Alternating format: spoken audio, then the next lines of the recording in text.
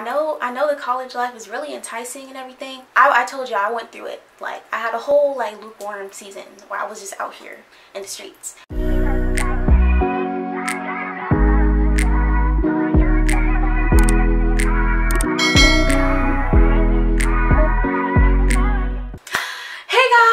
Welcome to my channel. If you're new and you haven't seen my what? Whoa.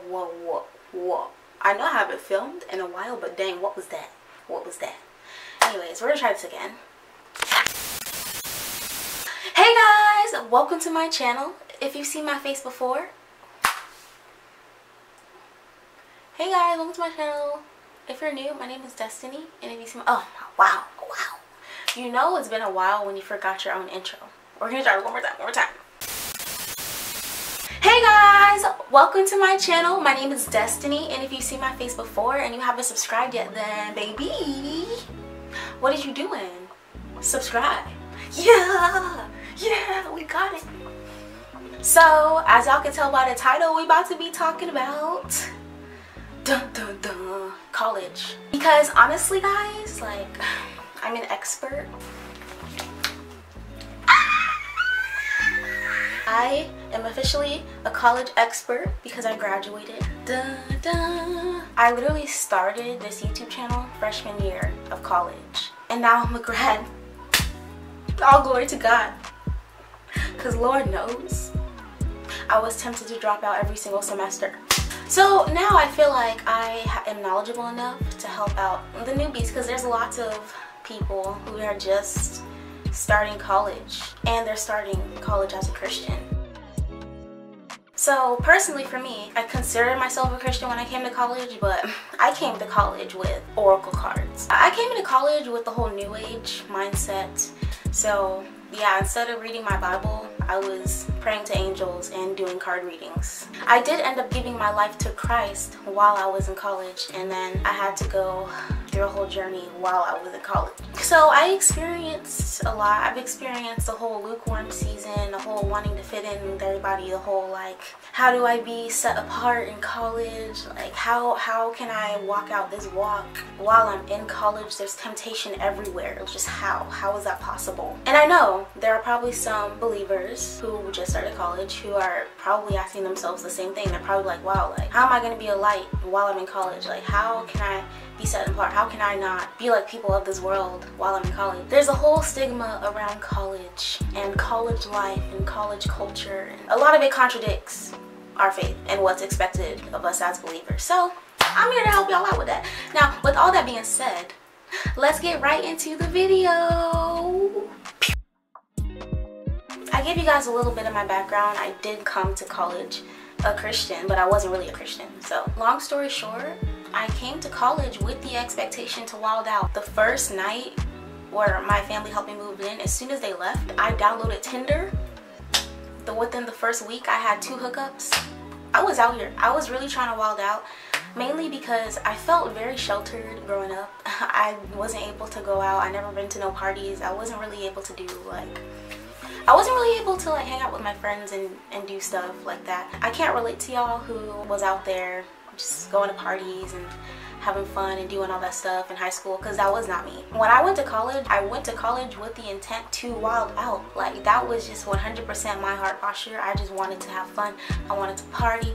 I wanted to get drunk. I wanted to meet guys. I wanted to do all this stuff. So yeah, I had some like wild experiences in college. I experienced the party. I experienced the drugs. I experienced the drinking, the getting crossfaded, getting high all the time, the guys, the sleeping around. I experienced the college life. I'm telling you right now, you're not missing out on anything.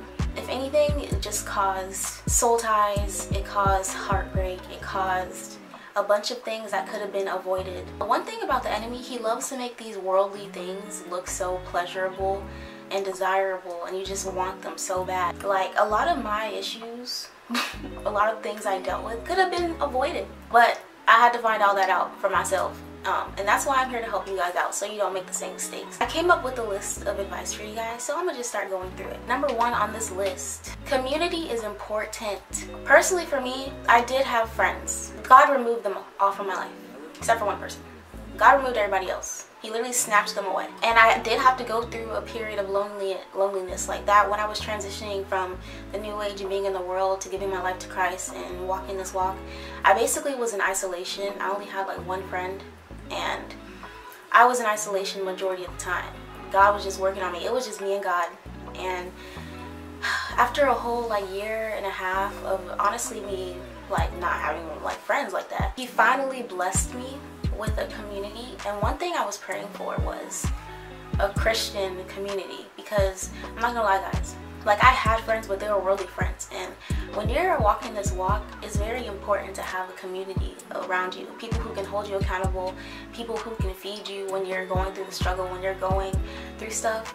Going to worldly friends when you're going through like tough times in college, because trust me, you're gonna have some stressful nights, you're gonna be overwhelmed, you're gonna have like 6 exams and homework to do and projects to do, and you're gonna probably, some of you guys are gonna be working, and it's just gonna be a lot at some point. Like honestly, there's gonna be times where you're literally just relying on energy drinks. You're gonna feel so overwhelmed with life, and you're gonna want friends to talk to. One of the most important things is having a community around you, because like you really do need people to hold you accountable and hold you up and uplift you and speak life into you when you aren't feeling like speaking life into yourself. Because you know, you're learning how to be an adult. This is new for you. You're away from home. There's a lot of things that's gonna happen, and with these worldly friends, they're not gonna help you. You're gonna try to cope like these people in the world. Holy Spirit should be helping us cope. Okay, God's word should be helping us cope, but also the community, to, you know, having people cover you in prayer when you don't feel like praying for yourself. Like that kind of stuff is important. People in the world, they're gonna tell you to have a drink. People in the world, they're gonna tell you, oh, let's just go out, clear your mind. People in the world are gonna tell you, oh, let's go meditate. Let's go to a yoga class. Like people in the world, they're gonna lead you astray. So it's really, community is important. If you don't have a good like godly community already, pray for one, because God will provide. I was praying for one, and He actually supplied me twice. Like now I have an amazing community of believers. Now I have people I can go to when times are tough that will literally cover me in prayer at a drop of a hat. So literally, when you have kingdom friends, you can be going through something and they'll randomly hit you up like, yo, you were placed on my heart. God placed you on my heart. What's up? It's crazy. It's like they really got your back in a way that people in the world cannot have your back. Like you need the community to hold you accountable when they see you walking out, because it can happen. One thing I have to say, if you fall, get back up as soon as possible. Because when I first came on to Christ, I would fall and have slip-ups and fall back into sin, stuff like that. Enemy would come from my brain and attack me like crazy and make me feel like I wasn't worthy, make me feel like God didn't love me anymore. He'd be like, you might as well go on and do this, this, and this too, because you already did this and God doesn't love you. And He will really just come for your mind. He will come for your throat. Run to God. Jesus knows you're going to fall. He knows you're going to make mistakes. Don't use it as an excuse to sin though, because there's a difference between falling and genuinely like having a struggle, and there's a difference between willingly sinning and then making a mistake. Like, you know, if that makes sense. Like there are people who will willingly sin and be like, yeah, I'm gonna go out and get drunk, but God's gonna forgive me. There's a difference. Do not use God's grace and forgiveness as an excuse to sin. There's a difference. There's a difference between falling short and being lukewarm. And number 2, dealing with temptation. Let me tell you, there's temptation everywhere in college. So how do you deal with that? 1, prayer, fasting. You need to learn how to deny your flesh. When you have an urge to do something you know you're not supposed to do, you need to learn how to literally tell your flesh no. You have the power to tell your flesh no. And one thing that really did help me deny my flesh was prayer and fasting, for sure, 100%. Because if you learn how to deny food, honestly, those little sexual desires, that little craving for alcoholic beverage, craving for drugs, whatever it may be, trust me, you can get a hold of that. And also, like, your surroundings. Watch who you're surrounding people with. Get closer to God. Getting closer to God. Developing a true heart after God. Make sure you're in your word. Make sure you're getting to know Him. Building a relationship with Him. Because ultimately, those things, it comes down to your relationship with God. If you don't really have a tight relationship like that with God, then nothing's really stopping you from sinning or like falling into temptation. If y'all are in a relationship, a committed relationship, and your boyfriend or your girlfriend say, don't do this because it hurts me, because you love them, because you care for them, what are you going to do? You're not going to do that or break that boundary because you care for them. It's the same way with God. When you develop a true relationship with God, because that's essentially what it is, it's a relationship, you're not going to want to do anything that hurts him. So you going out, getting hammered, getting drunk, getting wrecked is not only hurting yourself, but it's also hurting God. It hurts God's heart. You're not going to want to do that. A lot of people don't understand. It's not from a whole standpoint, like a religious standpoint, like, oh my gosh, God said not to do this, so I can't do it. It's more of a, one, God doesn't want you to do it to protect you. It's to keep yourself from harm. He knows how damaging these actions can be to us, and it hurts him too. You have to change your perspective on this. If you are married and your husband or your wife tells you not to do something, you're not going to do it because you love them and you respect them. And it's the same way with God, but a lot of people don't do it like that. So definitely change your perspective, and it will help you want to fight against temptation more. Speaking about relationships and God, another tip, be intentional about your time with God. I'm telling you right now, it is so easy to get carried away, especially if you're like me and you were taking 5-6 classes every semester, and then also trying to work, and then also trying to have a social life.